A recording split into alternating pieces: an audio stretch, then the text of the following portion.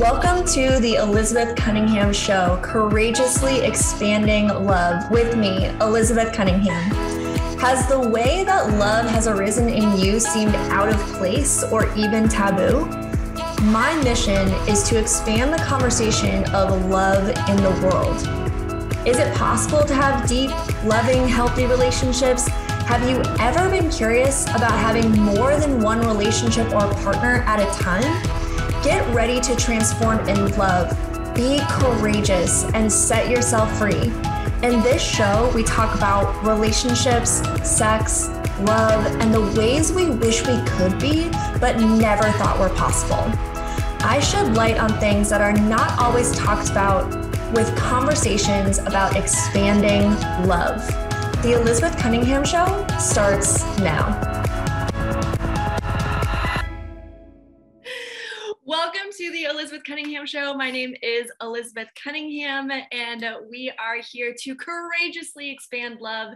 And today I am so happy, excited, honored, just ridiculously inspired by my guest. And the topic that we are talking today is about releasing shame around sex and sexuality. And I am joined by Marnika Shelton. Oh my gosh, thank you so much for being here. Yes. And I'm gonna take a moment to properly introduce you. Marnika is an empowerment coach and is the owner of Nika Cherelle's LLC, the host of the It Cast, Real Talk on Sex. And you specialize in health and sexuality, and you empower and inspire people. That is absolutely true. Across all cultural backgrounds by breaking down taboo, aiming to create a world where people feel loved, honored, and respected. And, Marnika sits on the board of the Grateful Garment Project, and their work has been featured with the San Francisco AIDS Foundation, the I'm going to say this wrong, SOMArts Cultural Center. Okay, SOMArts Cultural Center. Okay, good. And in Math Magazine, Bitch Media, OZY, Slate, and Cosmopolitan Magazine. Oh my gosh, thank you so much for joining me today. Thank you. Thank you for that lovely intro. I so much appreciate that. You're so welcome. I do. I want to totally honor who you are because you're this incredible human being. Thank you. And thank you for having me on the show itself and the work that you do. I'm just so honored to be here. And, we've done some work together and I'm just like, this is juicy. So thank you. Thank you for creating this space. Yes, you are so welcome. Yeah, well, we had such a great time on your show. I had to invite you on mine. Yay. We'll have to post them together. Yeah, there you go. Perfect. All right. Well, we are going to dive into, our topic today about shame and sexual shame specifically, and then how to release that shame. So I want to talk first about what do you see that people are dealing with? Let's put it into context. And I know that, I deal with, sexual shame, right? So, let's put this into context for people. What do you mean, or maybe what do you see really when we talk about sexual shame? Absolutely. So one of the biggest sexual dysfunctions is actually low self-image. So when we talk about how we've grown up, how we've been acculturated and told that we're supposed to be this way or we're supposed to be that way, and fitting into this normative idea of what society puts on us can actually cause us to feel really out of place and really wrong about ourselves. When I started getting into the work around shame and looking into it, what came up was the conversation around self-hate and regret. And when I think about that, I'm like, I had a lot of self-hate growing up. There was just so much baggage that told me that I was wrong as a person. like something that tells you like you're wrong as a person. Like who Not you are is not like, yeah, is not only not right, but absolutely wrong. Yeah. absolutely. You know, and I think about it just as a, you know, side conversation, but like the idea around immigration and how someone's body could be considered illegal, you know, and like looking at the history of that and how many people and how many bodies have been considered in that space. So looking at conversations like that, like it's beyond sex and it very much impacts who we are and how we operate sexually. Yeah, the one that, sorry, go ahead. No, I was gonna say, no, that gave me chills like all the way up, especially, you know, I know some very, very personal stories with people that I know about specifically around the immigration and like the wrongness that they carry in their body about this idea that they are illegal or that they don't belong or that there's something not just wrong with them. Because, you know, like I've had self-image issues where it's like, you know, I'm not skinny enough or I'm not in shape enough or, you know, what have you, right? And but to think about that you live with that your body is not only, it should look a different way, but it should just exist differently. Like the way that you exist is wrong. Yeah, absolutely. And it does, you know, it cuts to the core because I think a lot of people can relate to this. And, you know, on the deeper levels, it comes down to the conversation of fear. You know, it's like, I'm afraid that someone's going to find this out about me, or they're going to judge me about this, or they're going to be offended by this representation or this idea they have of who I am or who I'm supposed to be. So it can be quite confronting. And I think that it's something that it's a very human experience. Yeah. Absolutely, because, you know, as we've already pointed out, there are so many ways in which this can show up for people. So what are some of the ways specifically that people deal with this? You know, we talked about, you know, having this idea of like being illegal, but, you know, what are some other ways in which this shows up, this like self-hate or, you know, body image or, you know, shame really shows up, but specifically like in our sexuality? How does that show up? Oh, 100%. So yeah. the place that this sends me is, you know, like my upbringing. So I grew up in the South. I grew up, so the Bible Belt, very Christian, you know, Puritan concepts and rules around sexuality, and also like a lot of limited knowledge. And what that brought up for me, you know, there were conversations when I was a kid in Bible school where one of the instructors said, God made Adam and Eve, not Adam and Steve. Right. And I was like, are you serious? As a kid, I was like, that sounds funny because it rhymes. But as I got older, I'm like, that is some of the most damaging kind of conversation that you could put into the realm of a child. You know, it's like, no matter, like, you haven't even developed or formed concepts of sexuality at that point, but you're already hearing, hey, this is wrong. Don't do that. Right. And for myself, you know, I've always been queer. I didn't know I was queer. I was always trying to like I was like, I'm going to get married one day and it's going to be cool. And like, I hope it's to a guy because then I'll be able to pass. I'll be able to pass for straight. Right. Yeah, it sounds funny now, but that was a lot of years of suffering. Yeah. And I completely agree with you. And, you know, our stories are similar in that way. And I think that a lot of people can relate to that, is that, you know, even before, because, you know, as you're learning your own sexuality, most of the time you're trying to reconcile the feelings that you have versus, you know, what's acceptable, what's okay out here, what you're being taught. And so when the feelings that you have don't match or even contradictory to, you know, what you're being taught, or you're like, oh, wow, I'm having these feelings and I can see out here or here, you know, in that case of like Adam and Steve, right? It's like, I can hear that how I feel is wrong. Yeah. Yeah. And then we get into the illegality of the body. So, you know, like immigration is one conversation, but when we look at, you know, the politics around being homosexual and queer and how, you know, there were laws put in place to effectively repress this group of people and hey, your rights are not legal. Same thing has happened, especially with women's bodies. You know, like you don't have the autonomy of your body to choose. You don't have, you know, the conversation that allows you to feel safe and secure inside of who you are. And it absolutely happens across the board. There are and the eugenics movement. So that one was the whole "Are you fit to marry?" conversation.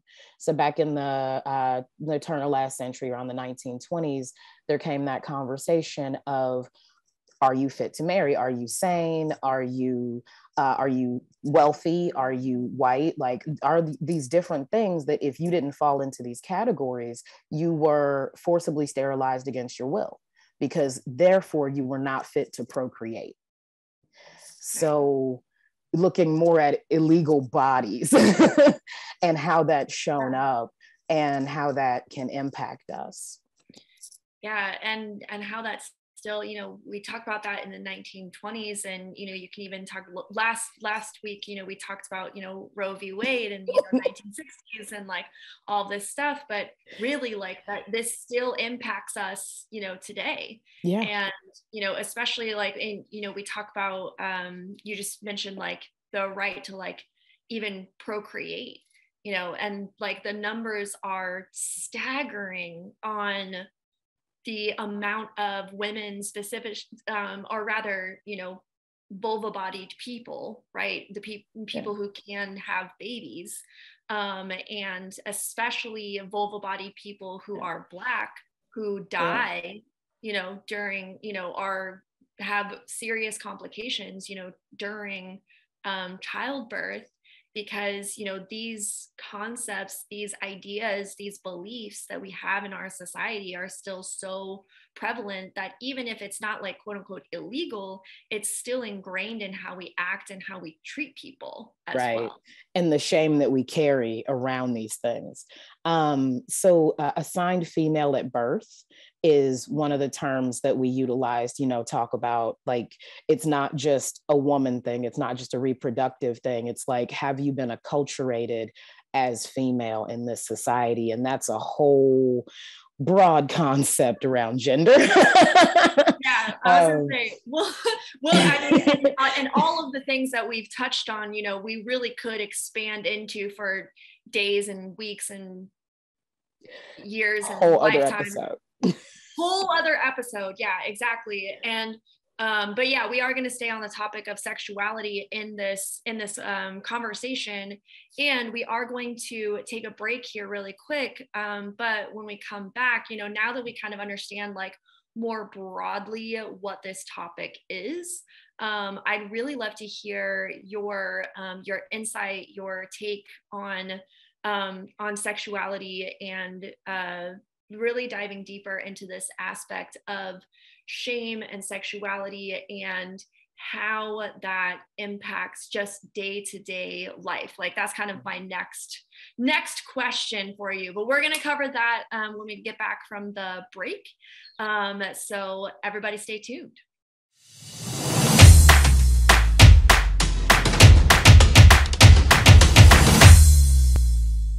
All right, welcome back to the Elizabeth Cunningham Show, where we are courageously expanding love today with Nika Cherelle, and we are talking about sexuality and shame.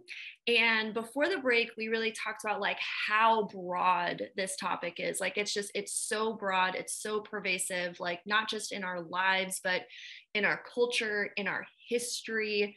It's so huge. And to narrow it down for today, what I really want to dive into is, how does this affect people on a day-to-day basis? How does sexuality and shame impact people every day? Yeah. So, you know, looking at the different types of shame that impact sexuality. So we talked earlier about like body shame. Mm-hmm. There is that whole space of I don't feel good in my body. And, you know, I can't connect with this moment. I can't actually be present in who I am or express myself sexually. So I think about like gender dysphoria, and not actually feeling, feeling right in how your body presents in the world. That shows up in so many different ways, whether we're talking about skin tone, hair color, hair texture, eye color. There are all these different ways in which we can fit in this realm of not being good enough. And that not good enough is where the shame comes in at. That comparative, judgment based, I don't fit into what's considered good enough in this arena. And the shame goes in a multitude of directions.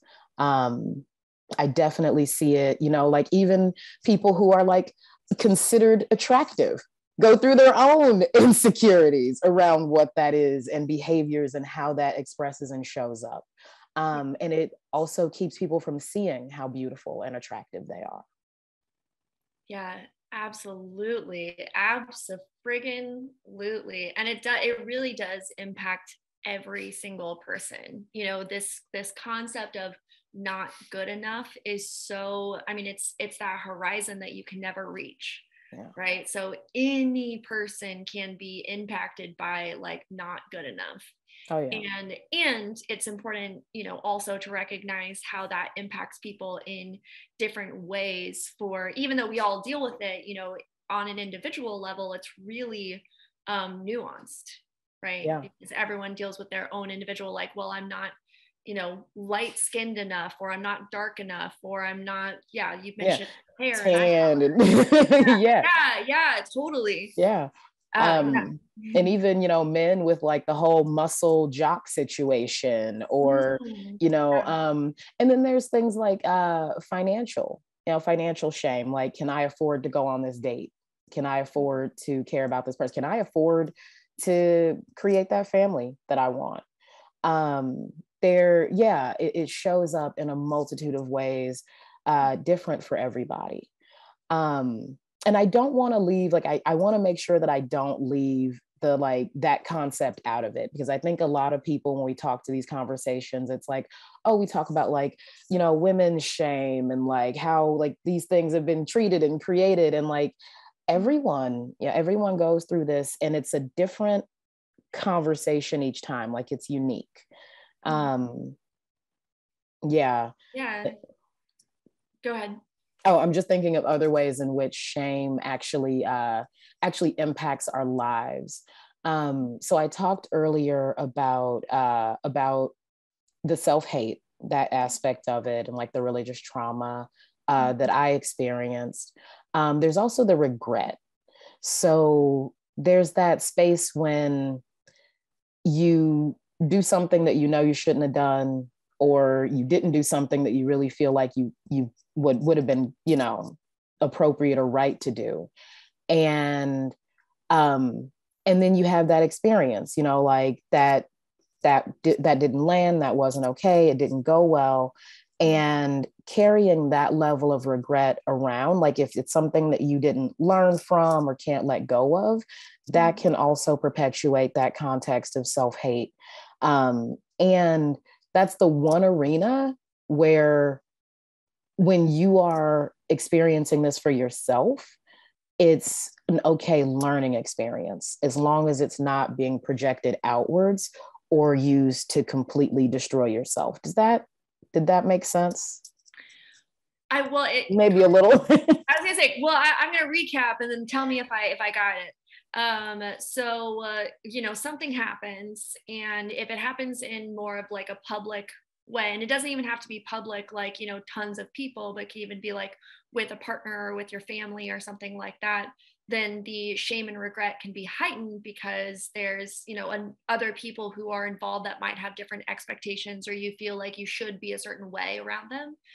And when it's more something where, it's not, where it's more individual, then you could still carry that regret, but you might still be able to learn from it. Did I fully capture that or no? Not entirely. Okay. The experience doesn't have to necessarily be public, but it's just something that doesn't align with who you know yourself to be or who you want yourself to be. And when you're, oh gosh, this is a really, really, really silly example, but I'm going to give it. Okay, go for it. Let's do it. So I was out one day and I saw this really cute girl. And it was great. Like, she was flirting with me and I was flirting with her. And I was like, this is awesome. At least I think we were flirting. And sometimes flirting is so hard. You're like, are you really nice? Or do you think I'm cute? Because I think you're cute. Like, what are we doing here? Right? So at the end of this exchange, I was like, oh, I should have gotten her number or given her mine, something. I should have done something, and I didn't. And then I stood there and I thought about it. And I thought about it and I felt bad.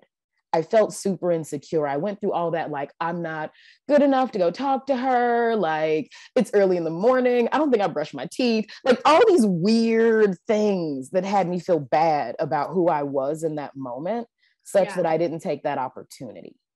Yeah. And so that's that, like, personal level of that internalized bit where now that brought up a lot of shame.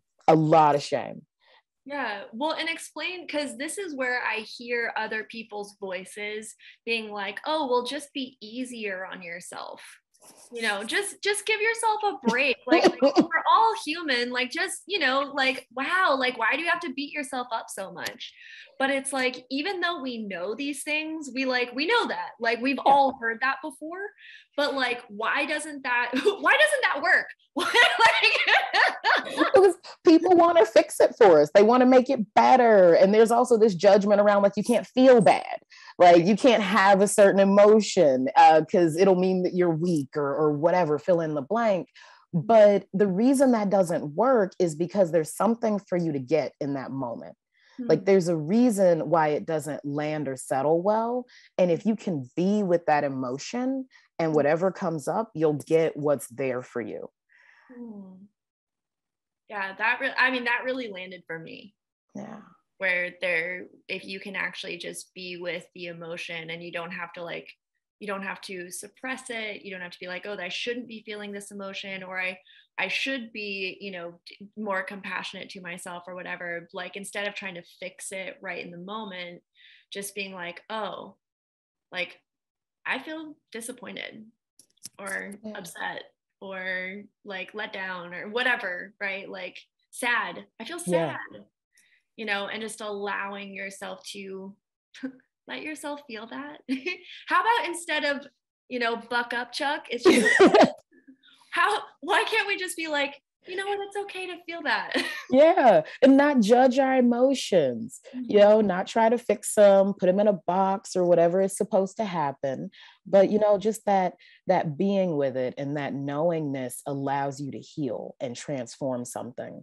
So this is actually coming out of a question that someone asked in one of my workshops around, is there ever a situation where shame is a good thing?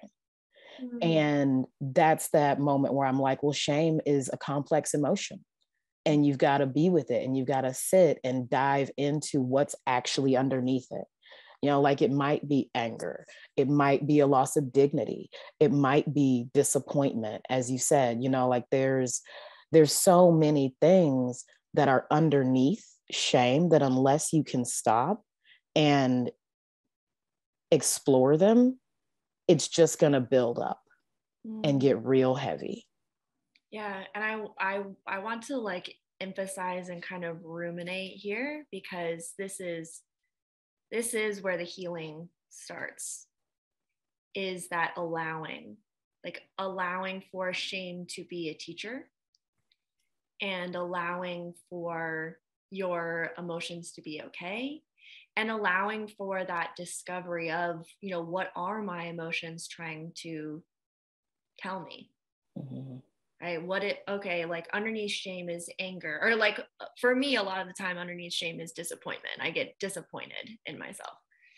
And so it's like, what is that disappointment, trying to tell me or express? Because ultimately, your emotions do have the best intentions for you because they are a part of who you are, right? Yeah. Yeah. Wow. I'm just like, whew, okay. If no one gets anything out of this episode except for this. So I would love to, I want to talk more because I think that, we've expanded on shame and we've expanded on, how we may deal with it in our own lives. And I would love to, and we're going to go on a break here pretty soon, but I would love to talk more about healing and healing from shame and because the healing journey is not an easy one either. Yeah. And so what I want to talk about when we come back from our break is that healing journey and what people can expect in healing from the shame that they have felt. Yeah. Okay. All right. Well, we will take a break, and that is what we will talk about when we come back.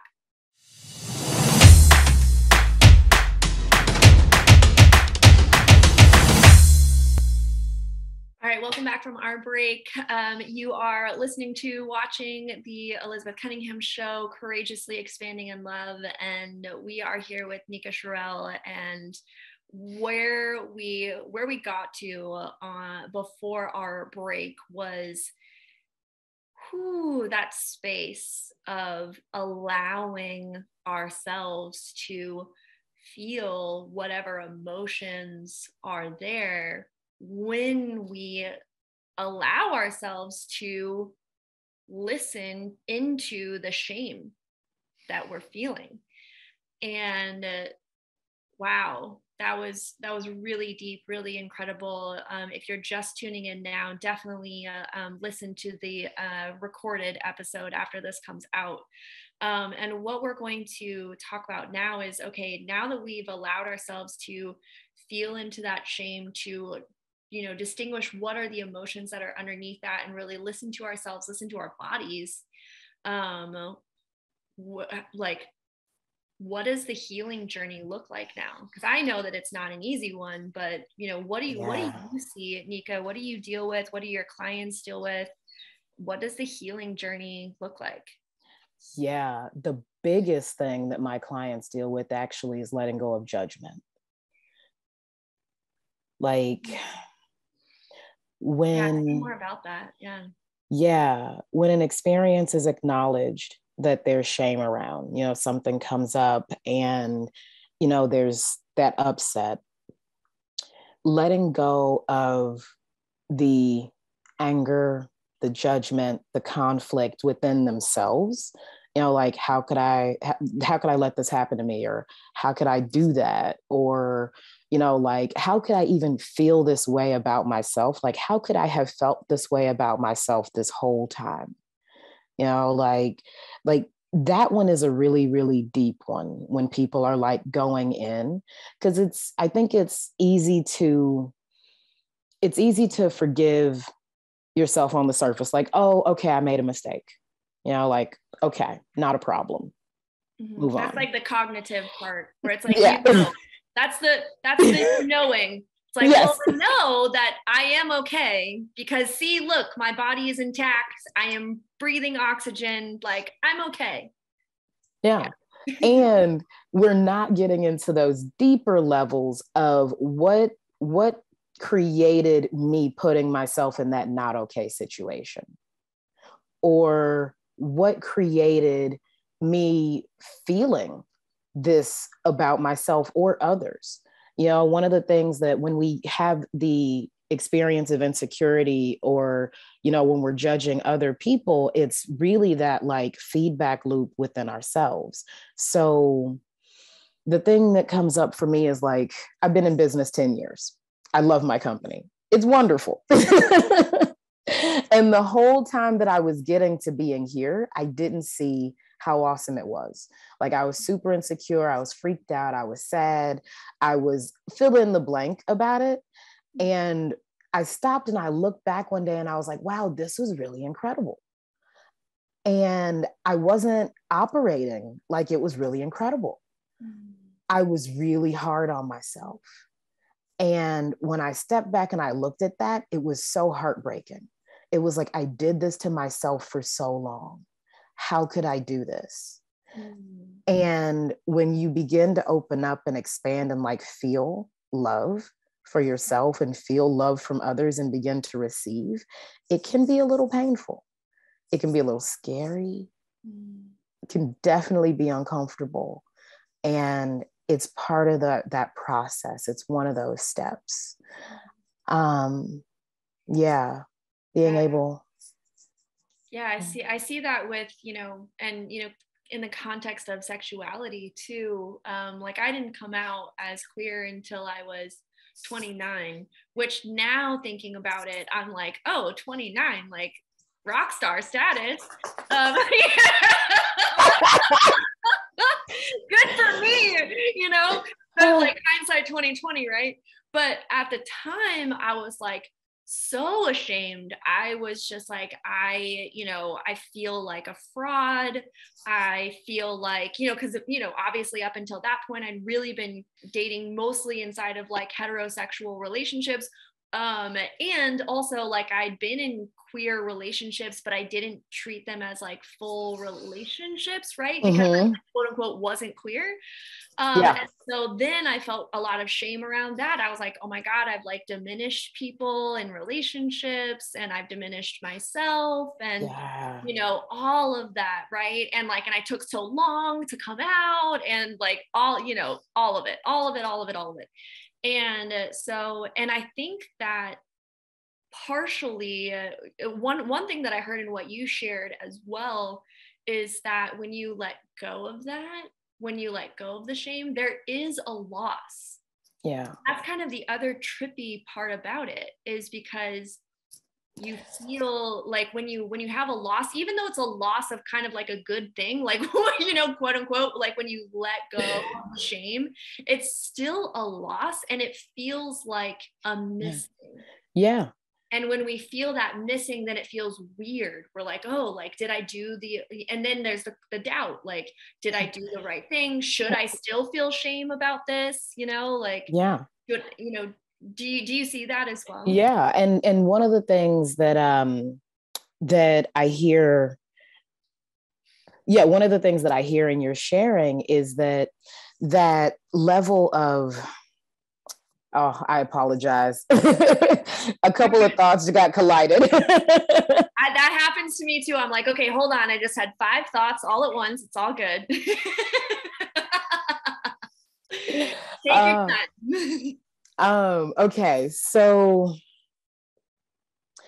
the level of shame when we're talking about like relationships and that whole coming out bit, that's actually what's there for me. So you talked about coming out at like 29 and I'm like, I came out like 5 times between the time I turned like, no, probably 12 times from the time I was like 16 until I was like in my late 20s.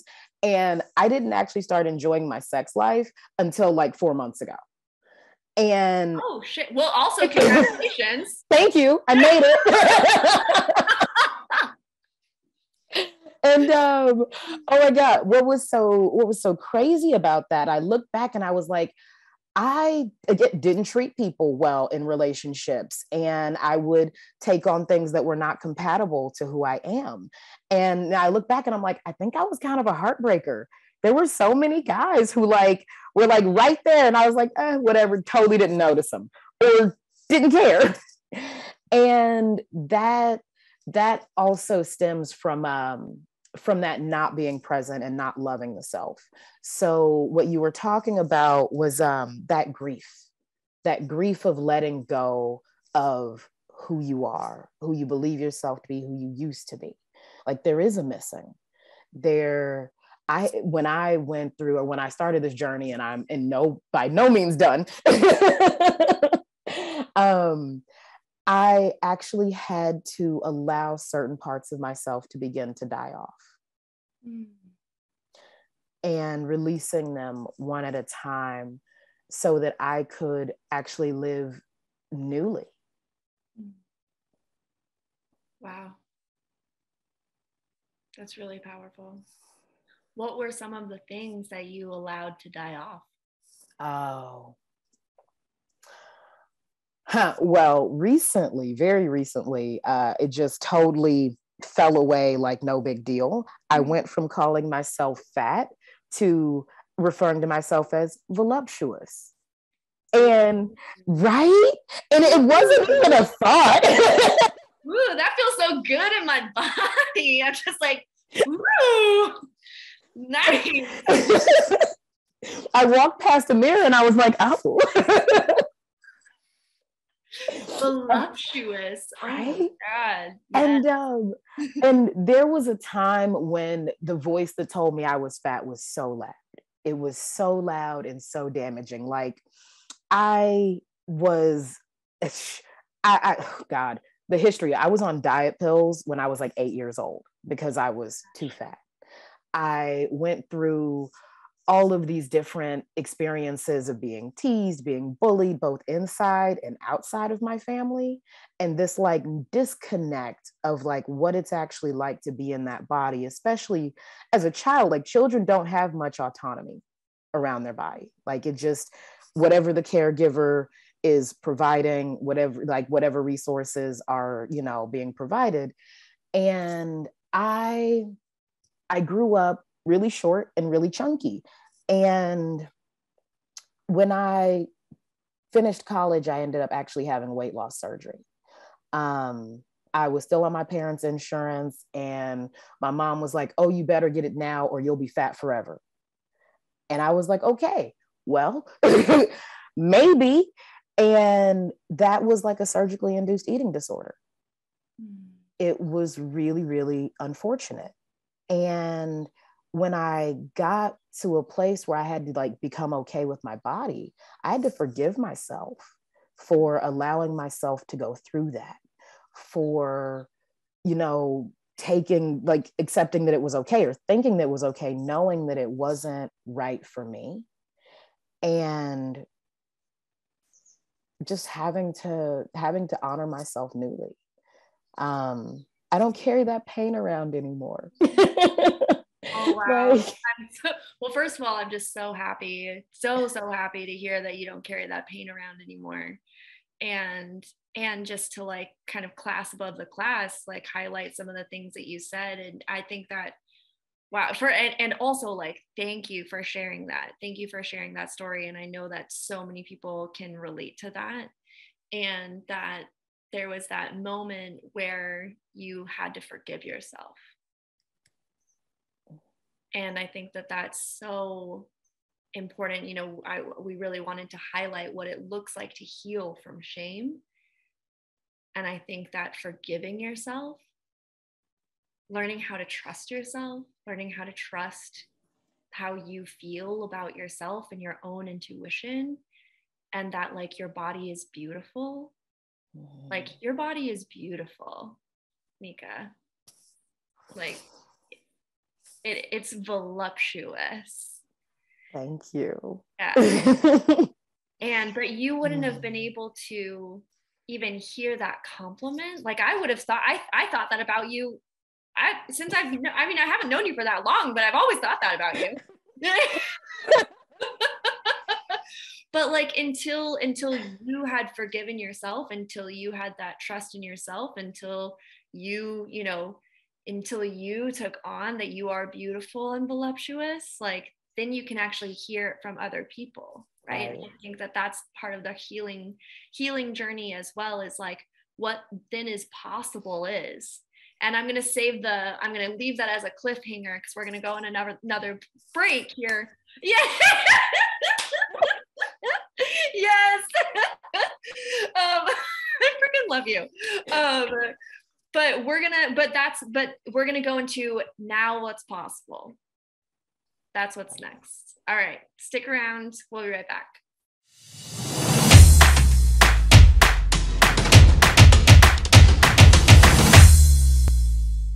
All right, welcome back. Welcome back to the Elizabeth Cunningham Show. We're just dancing. We're dancing on all of our breaks. Shamelessly. Thank you everyone for listening in. And being a part of this incredible conversation with Nika around sexuality and shame. And whew, wow, like we have gone deep in this conversation, and I'm so grateful for you and really leading us through this. And what I want to talk about now is, you know, what's now possible. Okay, so we've talked about shame, we've talked about what it is, we've talked about how it impacts us, we've talked about how we can heal. And now what? Like when we heal from shame, what, especially like sexuality, shame around sexuality, blah, blah, blah, blah, words, especially when we heal from shame around our sexuality, you know, what's possible? So two things come up for me.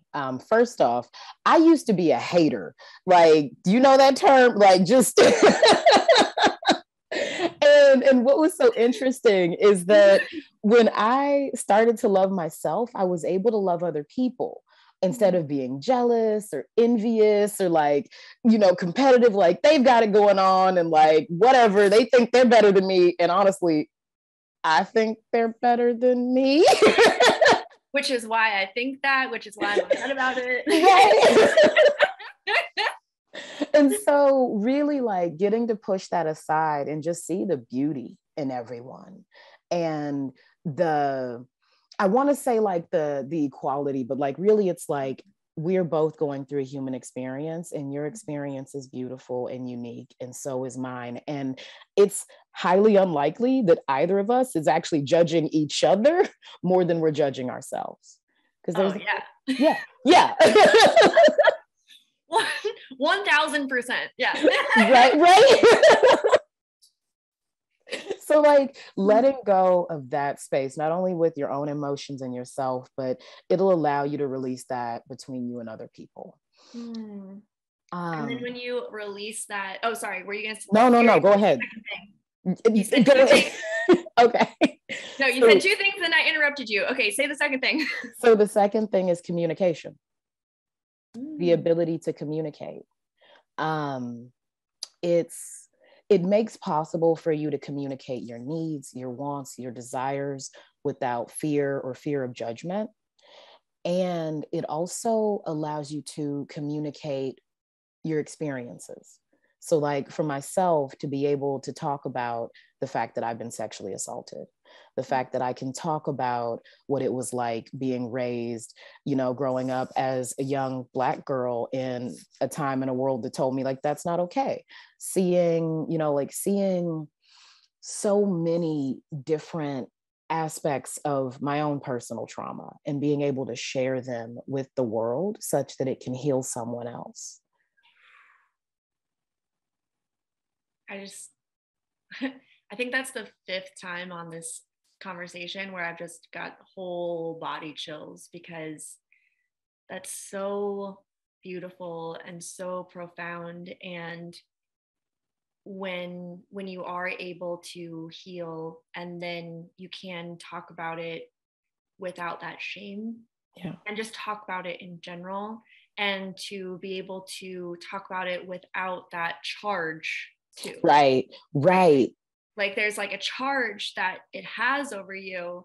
And then when you're able to release that, and you can just say like, yeah, this is what happened to me, or this is what my experience was, or, you know, and now that I've released it, this is what's possible now for me. And then when you are able to do that, it does open up a space for other people, for them to step into, for it's like, this is what's possible. When you are what's possible, then there's a space for people to be that too. Exactly. They get permission, you know, it's the allowing and the invitation to be able to step in. So yeah. Whew. Wow. Well, I almost have like a mind to be like, all right, episode done, and like just have to just stop right there, because that is incredible. And thank you for bringing us all the way, you know, to this point. And you know, I'm gonna go into my end of session questions. Okay. Which is, if people were going to have one takeaway, if you could just give, you know, someone one nugget from what we shared today, what would that be?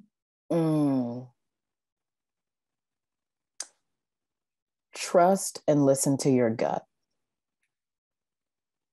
We didn't say that explicitly, but that small voice inside of you that is letting you know exactly what you want or exactly what you feel. Be with it and follow its guidance. Oof. Thank you.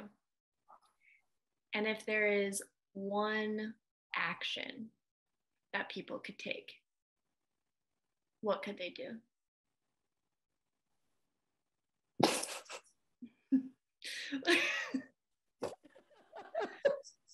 Okay, so my first thought was like, take yourself on a date. Like, it seems totally silly. I think that's amazing.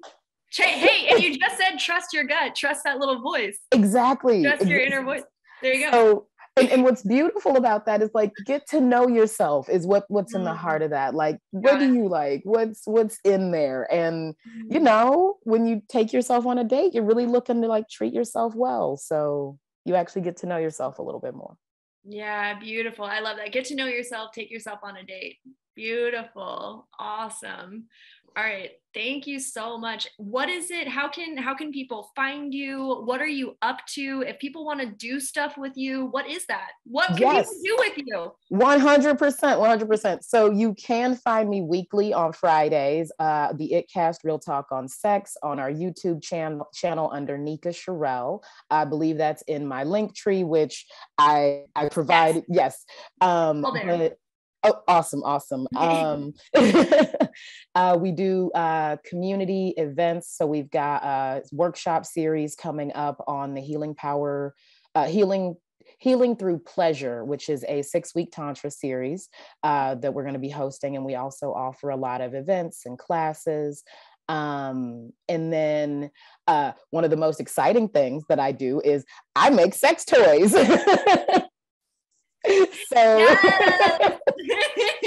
you can find that work at triggerhappytoy.com. They are adventure toys. They're fun, they're playful, and they're designed to empower and inspire. So stuff. Check me out on Linktree. Gosh, I love it. Yes. And your Linktree link is in the episode notes on the Transformation Talk Radio. So those will be, and on the screen right now too. Thank you, Jacob. And on the screen right now too. Nothing would happen without Jacob. Nothing. Yeah, we love you. Yeah, so definitely check out Nika, check out all of their stuff. I mean, if you haven't already gathered from listening to this episode, they know what they're talking about. It's amazing. What it looked like you're gonna say something. Yes. And if you would like to check out the work that I do in person, I am going to be speaking at the Some of Us Fest this summer. It's the weekend of May 17th through 22nd. And I'm going to be offering the full shame, like healing sexual shame workshop with them. So definitely keep an eye out on our calendar. At nikasherelle.com. We've got a weekly support group and just a number of other offerings. So like I'm remembering now specifically around shame. And yeah, the support group is free on Sundays at noon. Beautiful. Thank you. Thank you so much. Thank you for sharing your time, your space, your energy, your expertise, your love, your guidance. I have felt so held and even healed just through this conversation with you. So I appreciate you and honor you so much. Thank you. Thank you for having me. Such an honor. You're so welcome. All right. To everyone who is listening or watching, thank you so much for your time and attention and energy as well. I hope you take on Nika's suggestions as far as what you can now take away and what you can now do. And if you enjoyed this episode, please, whatever platform you're listening on, click the like button, click the subscribe, click the doorbell, click all the things, write in the review. I don't know.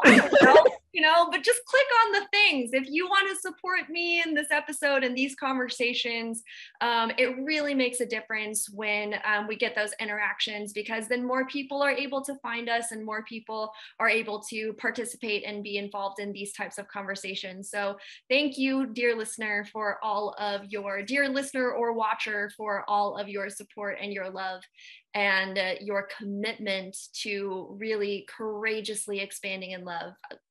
Love you all. Mwah. You have been listening to the Elizabeth Cunningham Show, Courageously Expanding Love, with me, Elizabeth Cunningham.